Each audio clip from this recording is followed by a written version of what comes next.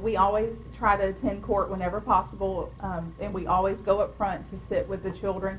And I'd say 9 times out of 10, the judge will always ask us, is there anything that you want to say? Is there any input, anything I need to know about the kids? How do you feel that their case is going? And it's been very beneficial. And in our circuit, the judge always asks our boys to speak, and if they want to meet him in chambers or if they have anything they would like to add. We ask their worker, what's going to be discussed at this review or what's going to go on, and they tell us the things that they're going to recommend to the court, such as continued counseling, or if they need to increase sibling visits or whatever it is. They tell us up front what's going to be discussed, so then we have a chance to share what our thoughts are.